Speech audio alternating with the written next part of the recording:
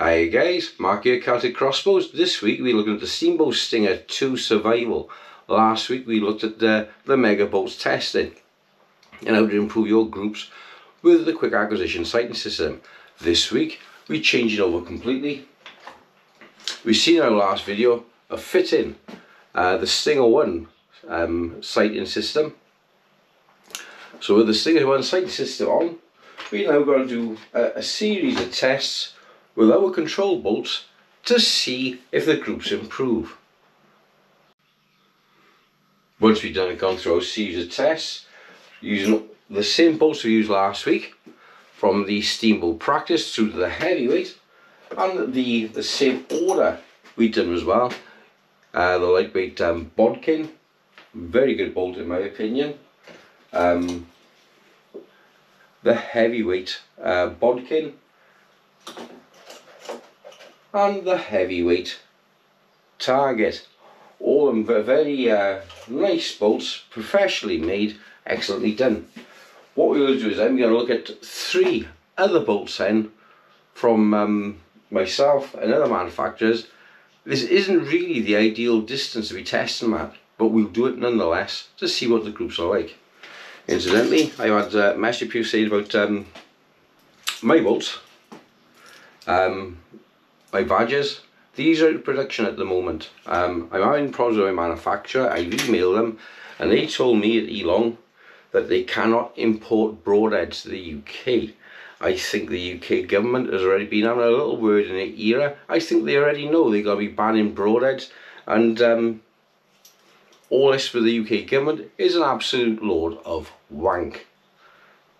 So sign my petition below and get it together, lads. There's only 54 signed. There's a matter of a few weeks left on the petition. So these are the bolts which people say about buying a copy of. They're not. These here are 1 screw in the head, and here the head becomes very loose in them after just 1 use. Mine is a 2 head design, 2 screws in a head design, and they don't. All these are used bolts of mine. This one here, you can see the head is dubbed over at high speed. This will give you bolt steer. But against another one of mine which is used. Mine got a stainless steel tip, and this, as you can see, the difference in the quality is some sort of alloy blade. Is not up to the same quality. This is a fiberglass shaft, mine's carbon fibre. So there's a difference. You get what you pay for in the day, guys. I have people say, oh, mine's a rip-off. Mine is made with the best quality I can afford. It's that simple. Until Joe started bringing things out, my bolts, like the Badger, these actually came out about 4 or 5 years ago, even long before Steambow even thought of going carbon fibre. So just keep that in mind. Okay, lads, right, so we're going to load them now, down the range, 5 shots with each on target, to see our now Steambow Survival S2 so with the Mark 1 sight, to see how she performs. Okay, our first round of shots is going to be the practice point. Okay then guys, first round of shots with a lightweight bodkin. You're going to walk it down the board,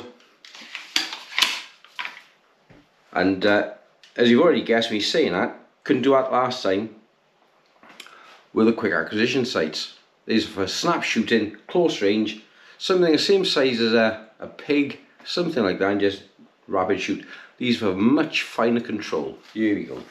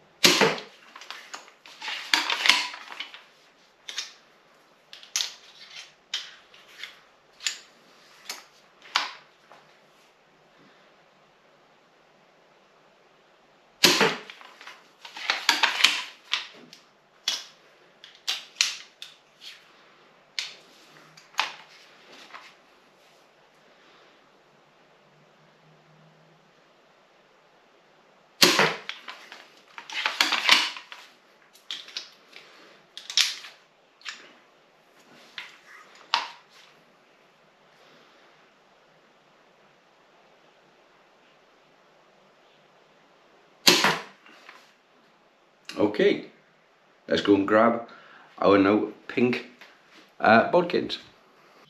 Our second round of shots is going to be the lightweight bodkin.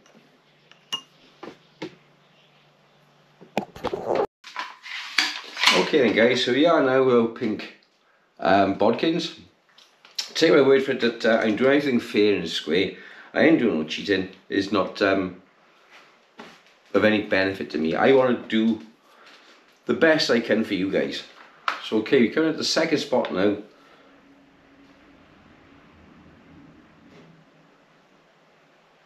I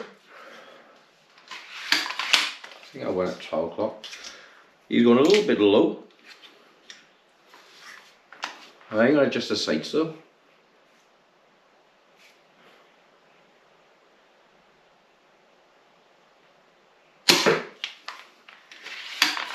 It's interesting. I'm quite a way to the left. I don't know if I was me. Could have been snatching a trigger.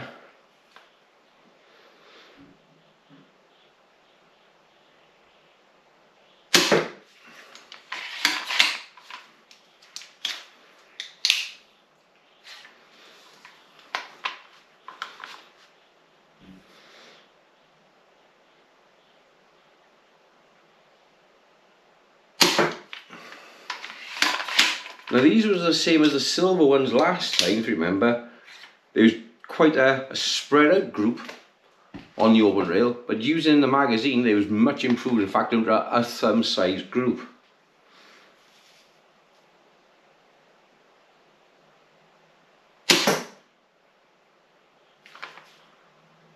I wasn't going to take you down and have a look, but I find this really interesting.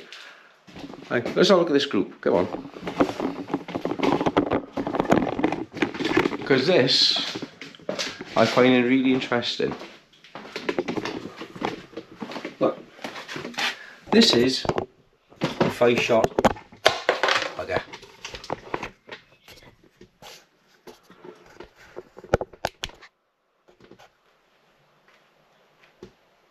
This is a 5-shot, this is my screaming off, with a practice bolts. That's a much better group than before, I sure agree.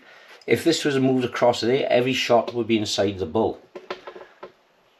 Now look at this one here, look, as I brought it down. It's coming in at a completely different angle. I said one was a flyer. I thought I snatched a trigger. It's strange. Although this is a bad shot, this is me, I admit that. But the group is the same size again as these, but just look at the angle this bolt is coming in at. I've got my finger on here. How the hell can it be coming in at a completely different angle? That's bizarre. Our third round of shots is going to be the heavyweight target point. Now approximately, for people who know, about 100 shots on this string, and every 20 shots or so I've been giving the string a touch of lube. So you're loading our bolts now into the magazine or quiver. I've got to keep it in my one hand so I got a better hold on the target while we're firing. Okay, then we're going to go for the number 3 target, which is top right hand side. Let's see what we get.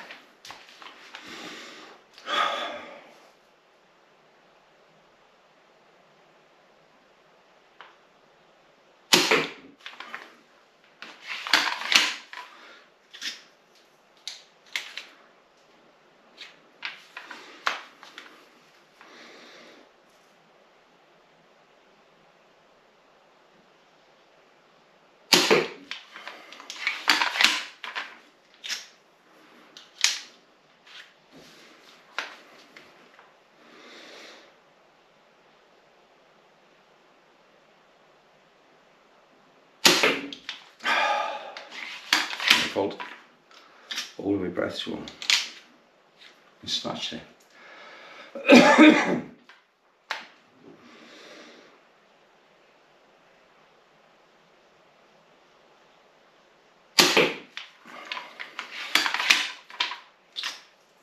Okay, last one then with the heavyweight target point.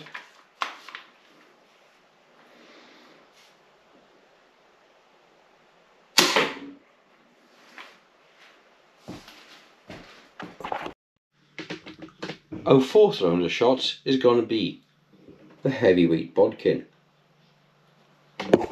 Okay then guys, so this is the last shot with the control bolts. This is the heavyweight bodkins, and let's see how our groups fare from there. There's some really interesting results coming with these bolts.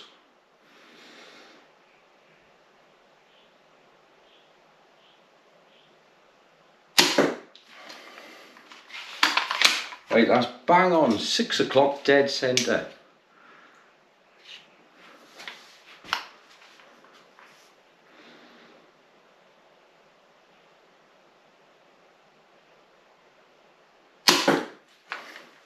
I'm going higher up the board because as I expected with the heavyweights, with the 35-pound limb, you'd have dropped it low.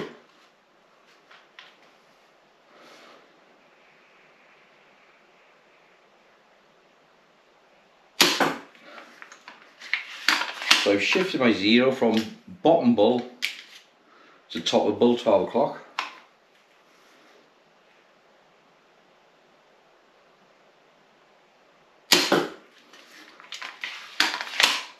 Right, last one.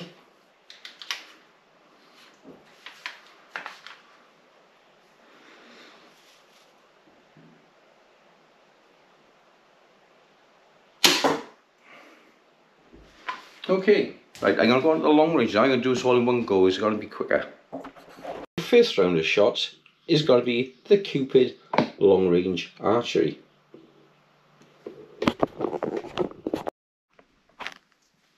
Okay then guys, we're going to now do the Cupid arrows. They're around about 8.5–10 inches long.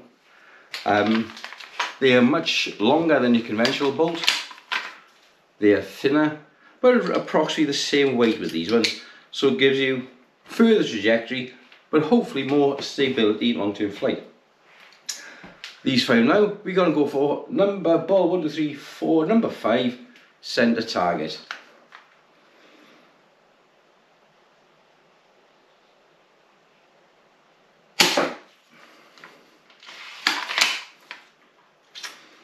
Now these being more like a skewer,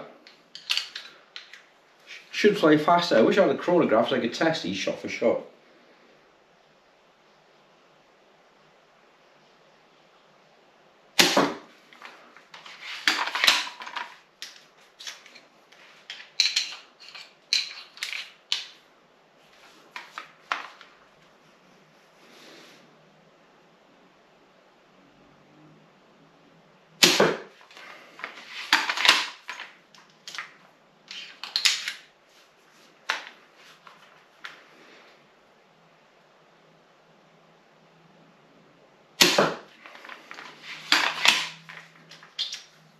Okay, last one with the Cupids.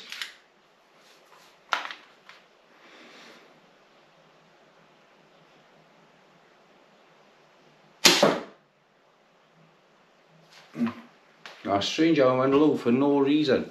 Again, could be down to me, could be down to the crossbow, could be a dry spot on the rail.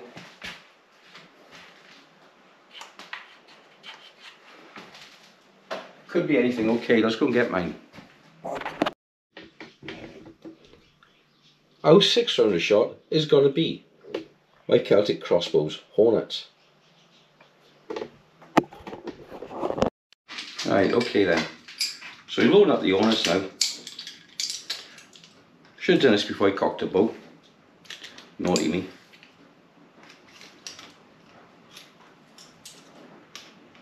So here's the last. My bolt's in. The rail is loose. And let's have at it. We're going to go at number 8, centre column, bottom, because although the bolts have spread, I'm going to be dropping down into number 7. So yeah, number 8 is going to be the best one.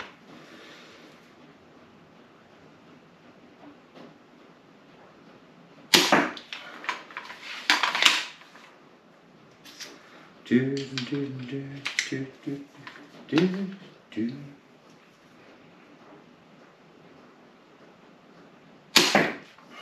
Nice.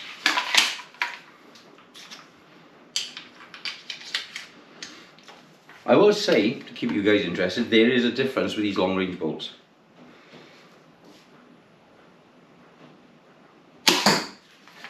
And not just mine, all of them. All these bolts behave different.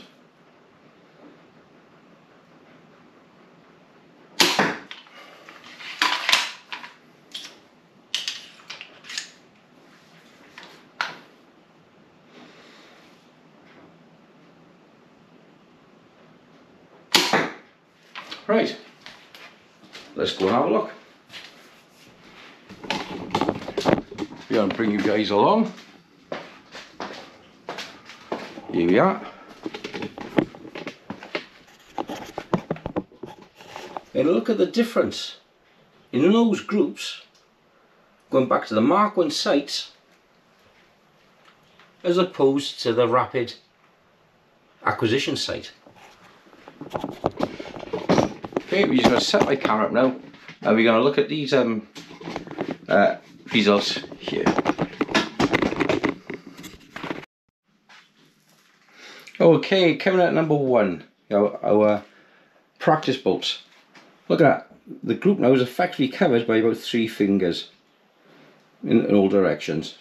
This one might be in the first shot, the sighting shot, but you can see the group is much tighter than it was on our last video on the Mega Bolts test.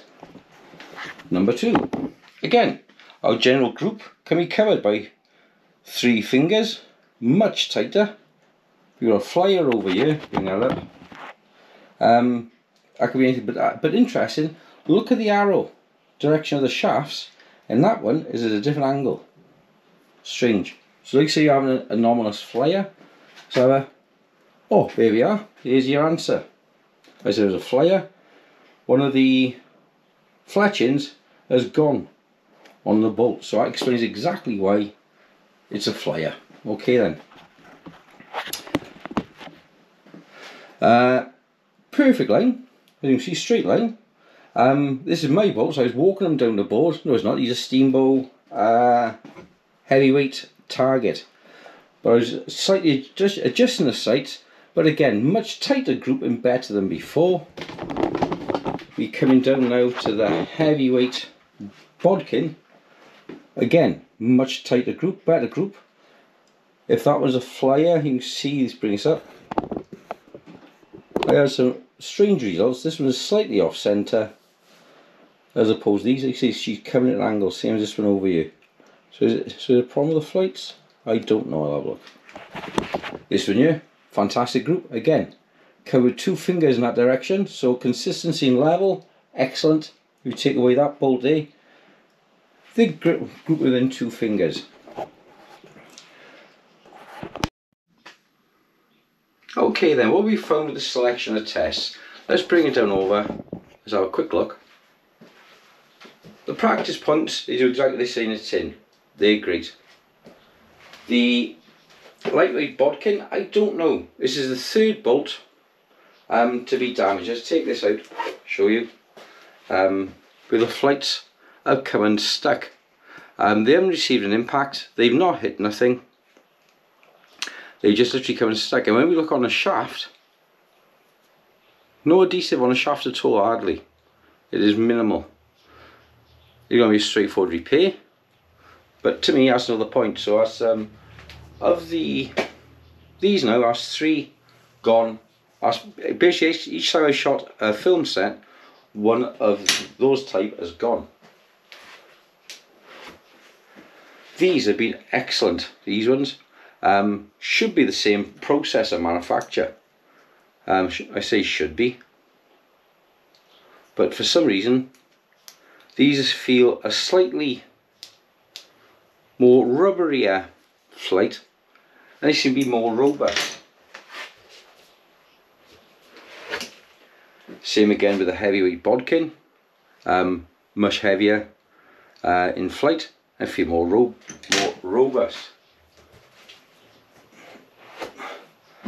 Practice points, they are excellent. I had a couple bend in the magazine, but apart from that, again, excellent bolt. The only ones I've had a bit of disappointment with is the silver and the pink sports bodkins, and as for the fletchings coming unstuck. No problems with the heads, no problems with the knocks, just the fletchings. Looking at our other bolts here now,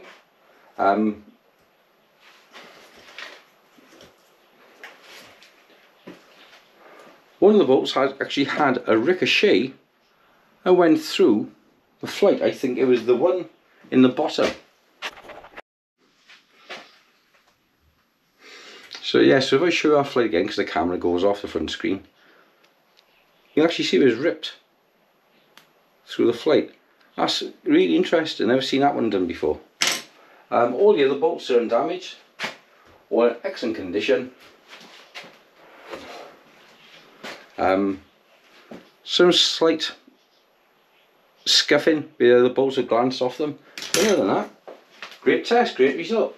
As you can see, our results have improved by at least 200%. I can prove this. If I turn the mat around, here's our results from the first test. I'm going to bring the camera in as I might have a better look. You can see the spread of the shots is greater than the palm of your hand. This is with the quick acquisition sights. But the groupage, as you will agree, going back to the Mark 1 sights, is far superior. Yes, you lose your super duper safety catch, but your improvement in groups is absolutely amazing. So saying if you want to stick with open sights, no batteries, no fast point sights, something you can just chuck in the back of your truck, your log cabin, and leave it for literally years, switch back to your Mark 1 sights. They're better. Next time we're going to repeat this test again, but with a scope on, and also we're going to do it with the metal Mark II magazine, and should have been by then my 150 limb as well. We're going to see how they perform then. Okay guys, thanks for watching. Hit the like button, click like, subscribe, and share the videos. Appreciated. It really does help me out. Not everybody does it. I got knocking on 1,000 viewers now, and I probably get averaging only about 100 views per video because people aren't hitting the like button. So please help me out guys. Thanks. Bye bye. Okay then guys, thanks for watching this week. Hit the like button, share the like, subscribe. We'll put one of my Hornets to good use.